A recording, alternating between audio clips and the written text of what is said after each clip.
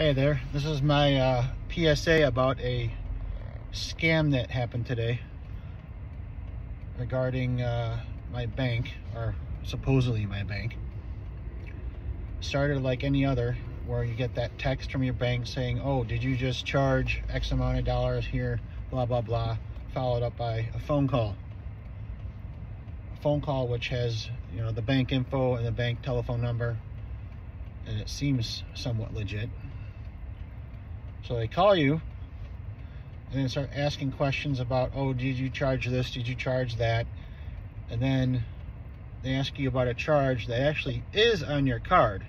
Because I immediately log in and start looking. And sure enough, there it is. There's the charge. So it makes them seem like, maybe they actually are from fraud protection. But as it turns out, it's actually part of the scam. They already have your information. They charge you and then call you trying to pretend that they're your bank, using that information to try to gain some leverage. So it seemed legit, but then they start asking you questions they should already know, like your balance. Oh, what are the last four of your social? I don't think so. And then they're like, oh, well, blah, blah, blah. We need you to reply to this text with your current password